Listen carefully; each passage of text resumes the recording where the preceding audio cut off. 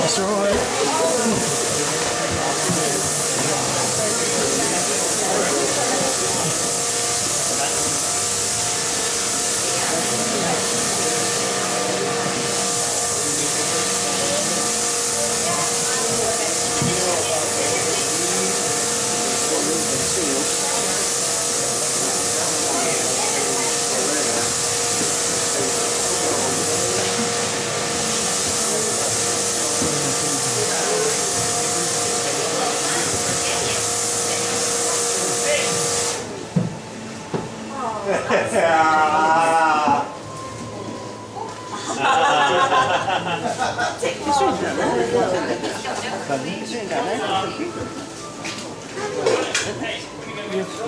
We'll sit down there. Let's see.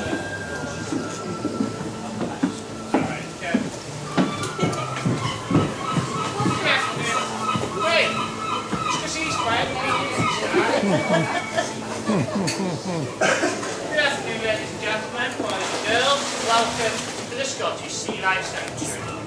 Now, first of all, as you can see, we have two seals here in our boat. We have Brendan, who's just down here in front of me. We have Laura, who's just taken off with her fish.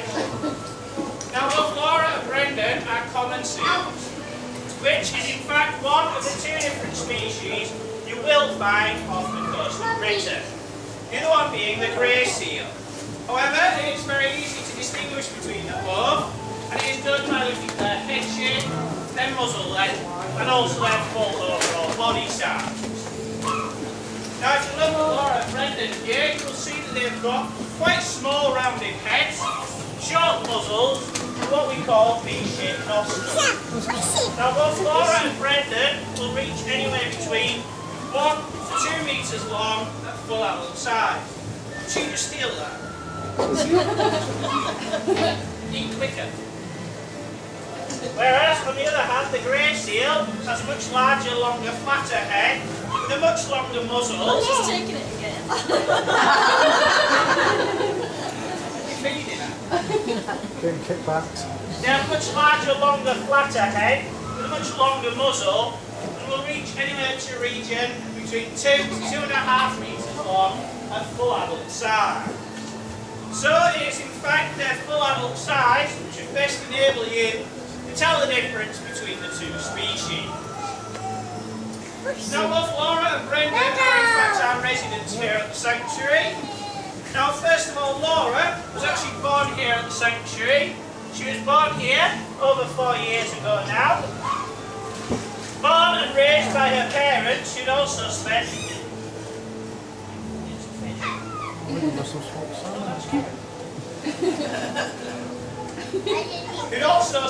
quite a large amount of their life here in captivity. So Laura would never be able to be released out there into the wild because she just wouldn't know how to survive. Whereas, on the other hand, little Brendan here is actually a rescued seal pup. Now, Brendan is originally from the coast of Ireland. However, he wasn't just rescued once, not even twice. Brendan was in fact rescued 3 times. So he was rescued, released, and then rescued for a 3rd time. Now, on the 3rd time of being rescued, he was actually carried into the centre over in Ireland by a lady that had him in a duvet. Now, no seal, even a captive seal that you've worked with, will allow you to do that. So Brendan, there's something a little bit special about him. Now, he was taken back into the sanctuary in Ireland to be rehabilitated. It's empty. Got a pair of gloves. Upstage by a seat. So, he was taken into the sanctuary, rehabilitation once again on the third time. However, while he was in there, he became attached to one member of staff. He really got on with them, followed them around, wanted to know where they were at all times. However, this isn't good for a seal that you want to be re-releasing. So the decision was made, actually, Brendan should be moved over to England to our sister sanctuary in Scarborough. Now in Scarborough, Brendan was once again rehabilitated. All was going well until, once again, after being there for a while, he took to another member of staff, followed them around, wouldn't leave them alone, and while he was there, it was found that he has got a few health complications, such as stunted growth, also his kidneys don't work properly, and so, after a long discussion, thought process, the decision was made that actually Brendan is really better off in captivity, where he can get treatment for his problems, and also because, as you've seen, he's so used to humans it's unbelievable. He'd rather, we've had him out on here on the side, tickling his stomach, rubbing his belly. He's a lot happier out with us on the side than he is actually swimming around with Laura. So the decision was made that he should stay in captivity and actually come up here to the Scottish Sea Life Sanctuary where he can be company for Laura. Now the reason for moving him up here, apart from being company for Laura and himself, is because in Scarborough he was actually being housed with 5 adult male seals. Now 5 adult male seals, they were bullying Brendan. As you've seen, and as I've mentioned, he's got stunted growth.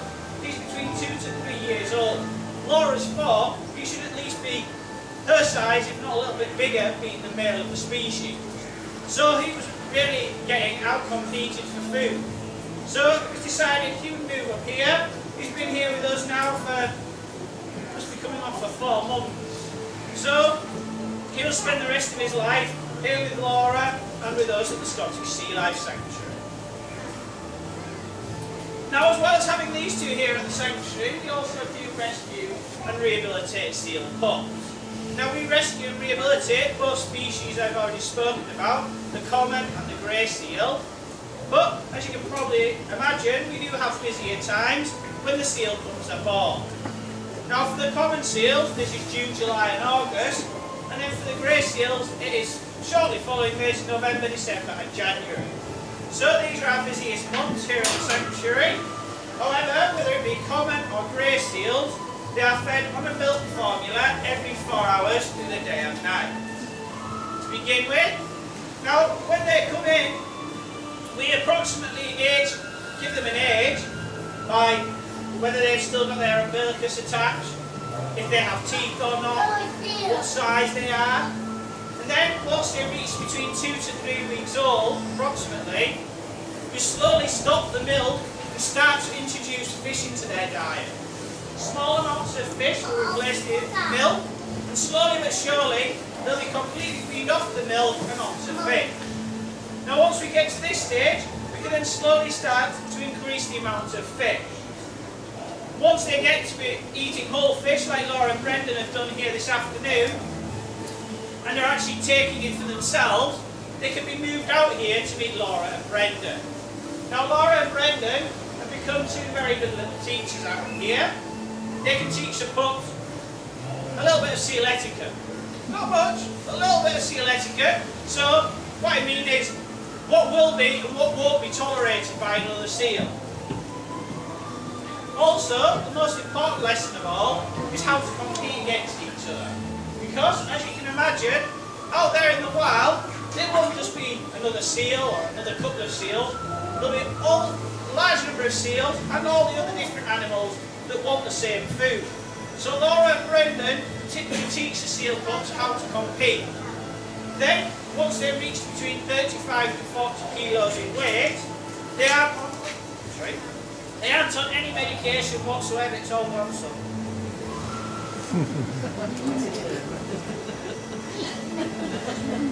It's all gone. Yeah, it's all gone. So, like I say, once they reach between 35 to 40 kilos, that's then we can release them. Now, once the seal pup has been released, hopefully that is it. We're never going to see them or hear of them ever again. However, as Brendan shows us quite nicely, that's not always the case. They can reappear many times as they walk. However, Brendan has actually got a small orange tag in his rear flippers, which will have been fitted by the first people that rescued him in that first rescue centre. And then what it means is, the second time that he was rescued, that tag enables the next people that rescued him to then be able to get in contact with that old organisation. But the number that's on that tag, which represents Brendan and Brendan alone, and the colour of that tag. Sorry, I should have mentioned, all the details to get in contact with that sanctuary are also on this tag. So they can then get a nice big history all about Brendan. For example, medical records, reason why he was rescued in the first place. So hopefully help once again in getting that seal back out there in the wild where they belong. However, here at this sanctuary, we've never actually heard of any of our seals once they have been released. So hopefully they're all out there in the wild somewhere, both happy and healthy. Now, I've seen out the corner of my eye, we've been joined by a third seal, the most unbehaved seal we have here at the sanctuary. Now, this is in fact Selkie. Selkie is in fact collecting for two charities here today. Now, the first charity is there on his t-shirt. That's Merlin's Magic Wand. Now, what this charity does is it enables us to help raise money for funds to actually send disadvantaged children and their families, and also disabled children and their families, out around the world on trips out to different centres, attractions, so that they can have a really good time out with their families. Also, the second charity is on the bucket there, and this is in fact a turtle hospital that we are hoping to build, or help to build, out in Zakynthos, which is one of the Greek islands. Now, out there, a large number of loggerhead turtles are in fact injured every single year. They're hit by speedboats, jet skis, and also, because of the large number of tourists that go out there every single year, they're beaches where they would actually... Where are you going? Hey, Brendan! He knows how to play it, right? They're injured every year, and what we are trying to do is to build a hospital where they can be rehabilitated and then once again be released. So if anybody does have any spare change in their pockets, any amount would be greatly appreciated if you'd like to go and see Selkie. Also, kids and grown-ups alike, if you want to have your photographs taken with Selkie, I imagine he'll be more than happy to pose. But that's why we've got our third seal out here with us today. As I've said, any amount will be greatly appreciated. But finally, I'd just like to ask, does anybody have any questions? I thought the little girl was looking at me there. Any questions? Why did you touch the seal's nose with the blue stick? No, Brendan, you still pick it up, doesn't he?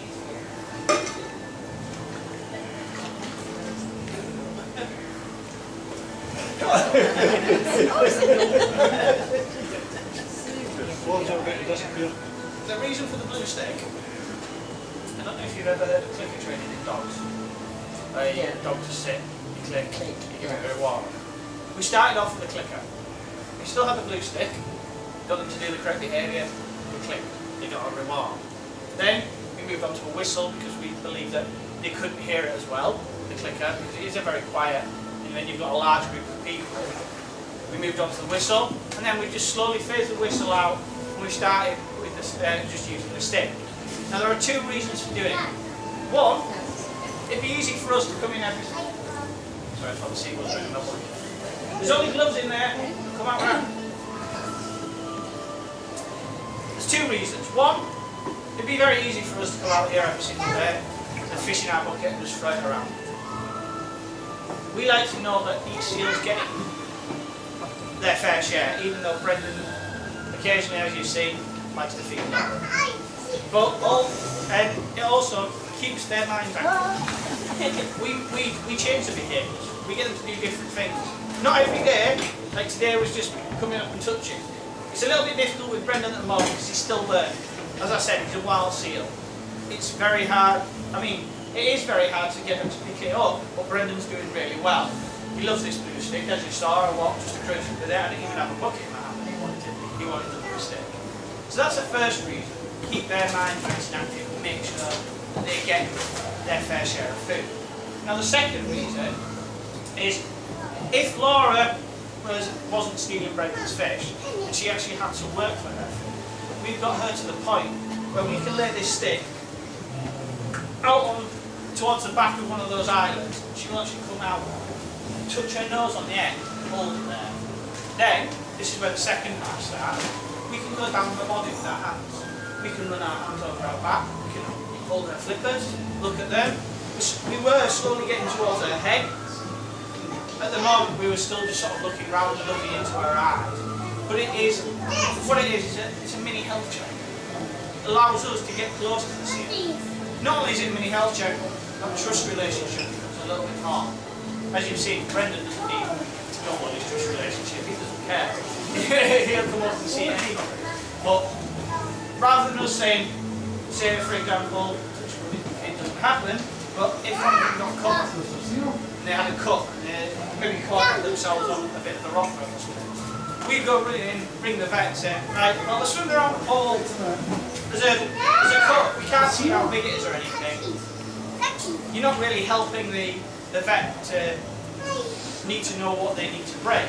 If we get them out, we can go, well, it's not this big, it's this deep, it helps the vet a lot more to say, right, well, I'm coming out, I'll clean it up and sort it out. So, there are quite a few reasons, but the two main ones are health check and give them something to think about, give them something to do every single day. Because, as you can imagine, I mean, we do put treats in here for like frozen blocks of herring, things like that. Both of them have learned, hang on a minute, I don't have to bite this, wait in the watermelons. So that's sort of going by the by now. We've also, unfortunately you won't get to see me doing it today, we've got a big fishing rod that we made, ring handle, big long bit of rope. We tie a fish at the bottom of it, and we would run around the pools like nutters. There's fish on the rope, and the seals love it, they chase after it, thinking, oh, the seal's getting there, the fish is getting away from it.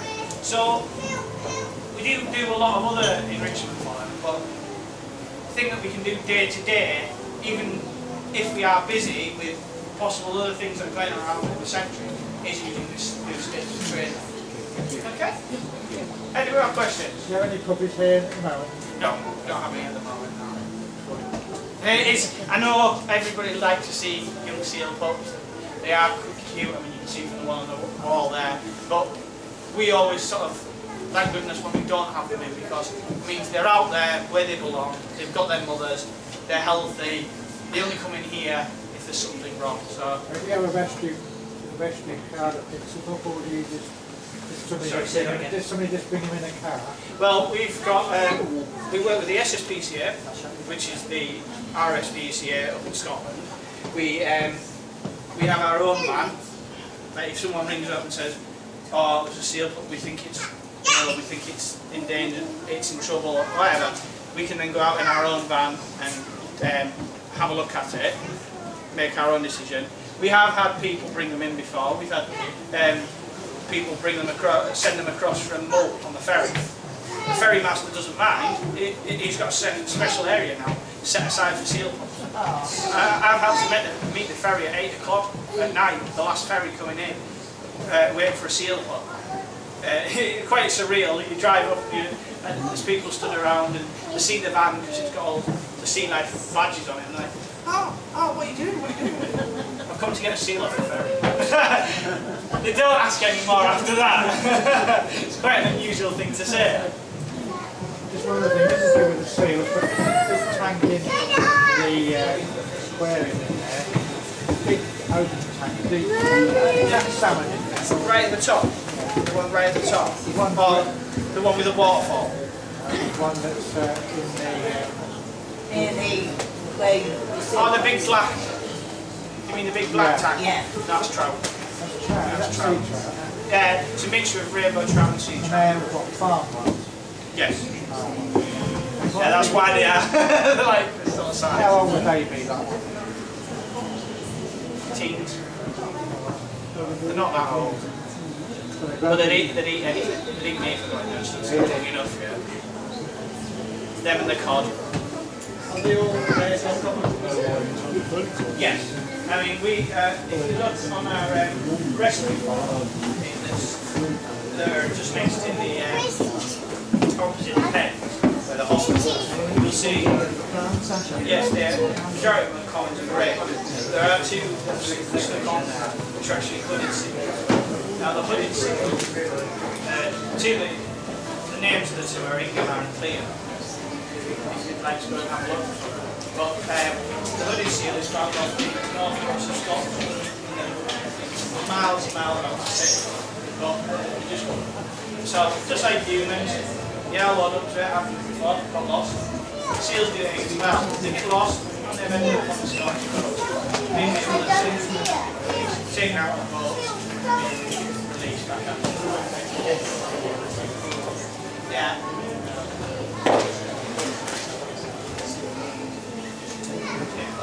It'd probably be that close. Yeah, big grin upstairs. Okay?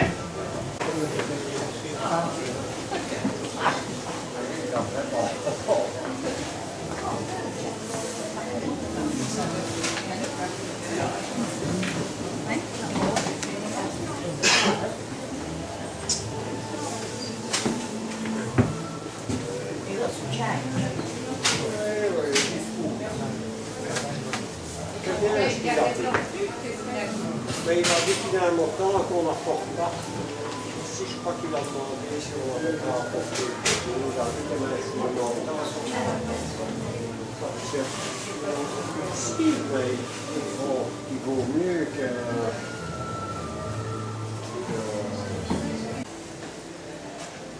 Ben, je vous fais tourner Percher, mais c'est vrai qu'il faut non, le Percher, que les deux principes, qui a été ordonné la faute, pourquoi le parcours en bleu? Ça leur permet de d'abord sentir debout, et puis ils peuvent les intéresser, puis s'il est blessé en dessous des nageoires, puis en mesure qu'ils s'habituent à ça, ils peuvent faire de la vasine. Après, ici au Percher, il se blesse et on va mettre de la vasine et les habituer à ça.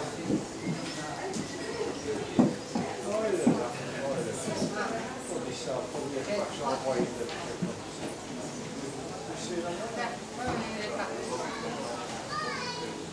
ça a la gorge rouge comme la rouge, non? Ah oui, ils ont mis des planches pour les caca. C'est oui, hein? Comme ça, il n'y a pas de chien à se pâter. Elle est là. Oh.